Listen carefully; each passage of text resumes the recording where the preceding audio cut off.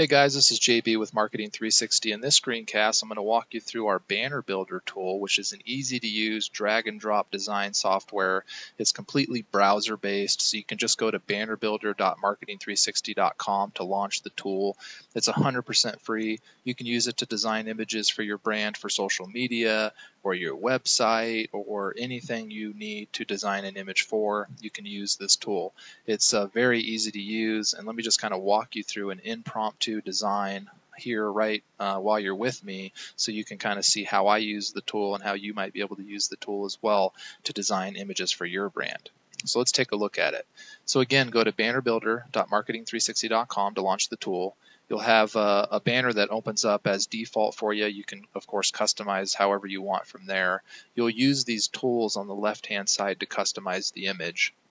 When it's ready to go, over here you can just download the image straight away. You can also import or export the template if you want to use it later as a starting point, which is pretty cool. But let's talk about how the tool works. So if I start over here on the left-hand side, this drop-down menu up top left is to select the image size. And so basically this is pretty cool because it pulls in all the different default image sizes based on the social platform. Like a typical blog image size here, you have Facebook images, Twitter, Google+, Instagram, Pinterest, LinkedIn, YouTube, Tumblr, and Snapchat. It basically pulls in all the different various default image sizes for those platforms to give you a nice starting point to work with. You can also use these general sizes here. These are all pretty good on Facebook. Like the 1080 by 566 is a good landscape sized image. 1080 by 1080 is a large square image, and then 1080 by 1350 is more of a vertical based portrait style image. I'm using the custom feature right now, and I'm going 1080 by 950, which is the image size that I want to build for currently. Now, if you wanted to zoom in and out on the image, maybe it doesn't quite fit on your canvas, you can use the zoom in and out feature right here just so you can see what you're working with. It also has this 20% grid feature, which is really cool because this helps you make sure you stay within the 20% text rule that Facebook has. When you're doing Facebook ads, if you've ever done Facebook ads before, you know that Facebook won't allow you to run your ad if your text exceeds 20% of the image. So this grid's pretty cool because you can check that off, and it tells you right here that the text and the logo must fit within 5 boxes. Basically, in this example, I have my logo here. This is 1 box, 2 boxes. Then my tagline's 1, 2, 3, and the text in my button also fits within this box. So this is 1, 2, 3, 4, 5 boxes. So this would be good. Facebook would approve this ad and I'd be able to run it. Just make sure to uncheck that grid before you download your image over here, because otherwise it's going to have those grid lines on it. Okay, so let's talk about how we can customize this image. So the first thing I did was I created this draggable box, which you see right here. So I created this box and I drag and dropped it right here to make it my button. I made the box basically a solid orange color. If I wanted to change the color, I could just click here and change it to blue, for example. But I like the way that that orange looks, so I go ahead and select that back. These buttons here would allow me to center it on the canvas. So in this case, I want to center it horizontally. So if I click there, see how it's centered? If I move this over here, I'll show you again. It'll be a little more drastic. There it goes, centered. So it's perfect. Move this text over a little bit like that. So there's that button there.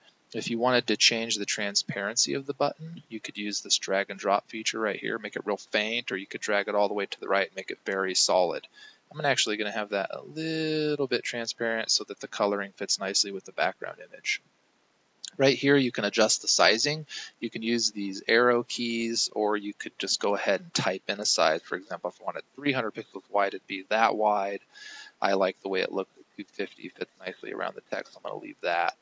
This adjusts the height, so you could make the button taller and fatter basically, or you could leave it thinner the way that I had it.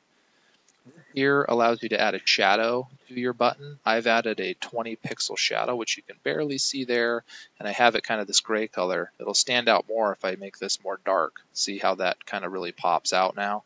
I don't like it that bright. I'm going to move this back towards that color so it's just a faint little shadow. And then down here, if you wanted to add a border line to your button, you could do that. I don't have that turned on here, but if you wanted to turn this on to, say, a 5 pixel line border or a 2 pixel line border, you could do that. You could then select the color. Maybe you want that like kind of like a darker orange. You could add that effect in there.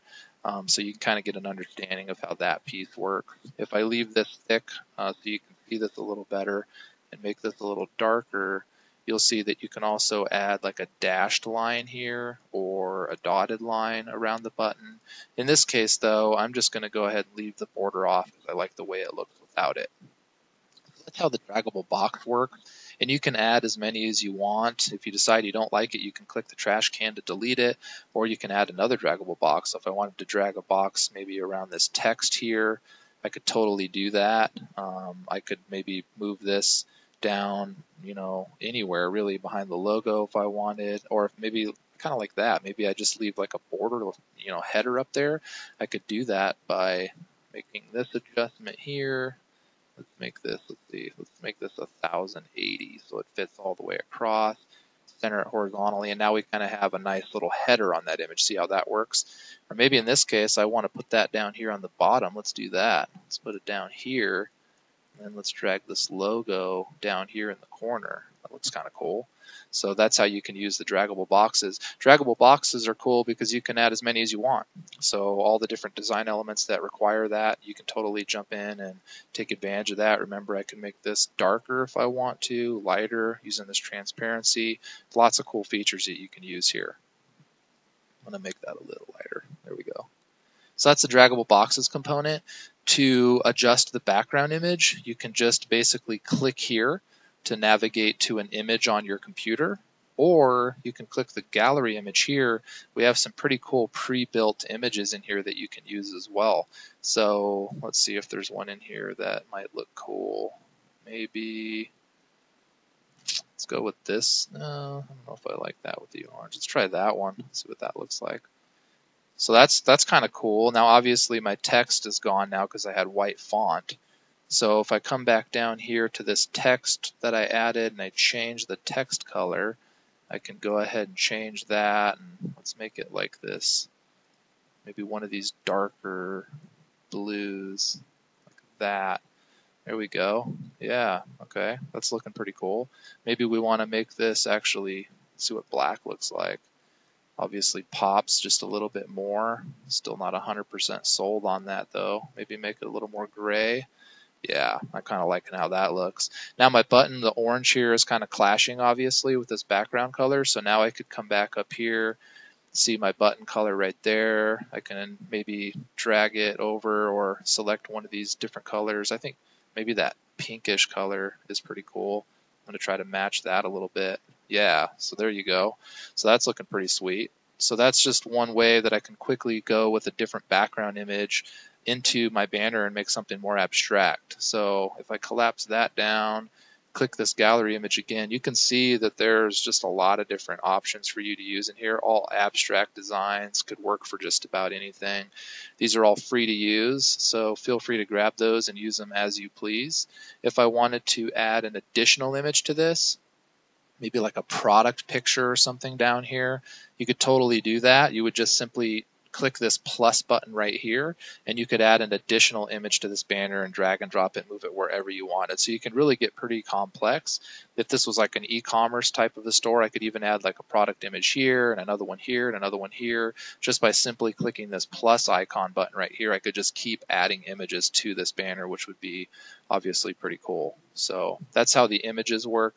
The logo piece, which you're seeing right here, this Marketing 360 logo in this bottom corner, you can just add a logo by clicking this box right here, and it will add a logo.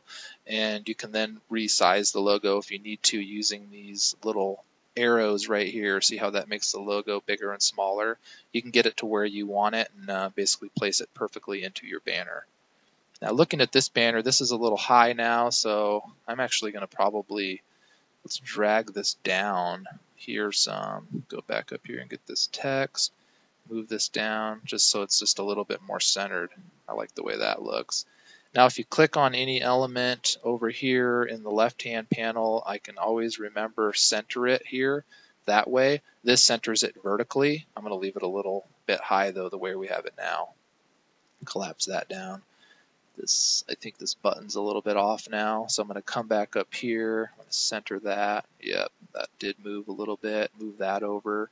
So you can see how this tool is like super easy to use. You don't need any design software. Literally anybody can do this.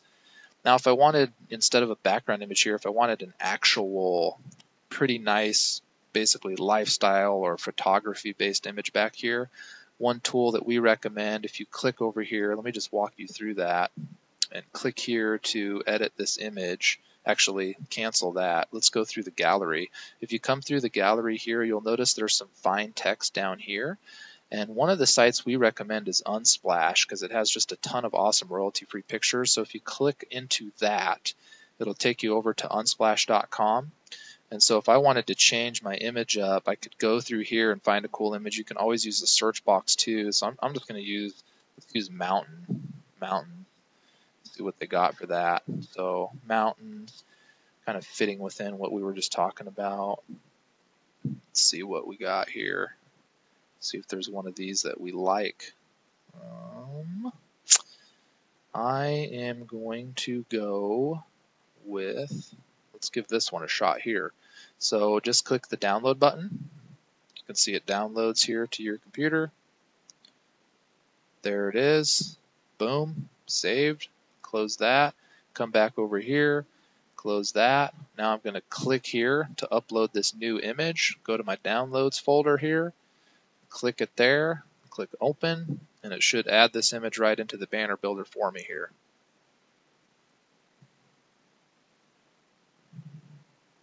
Bam, there you go. And you can see you can drag and drop this image up here.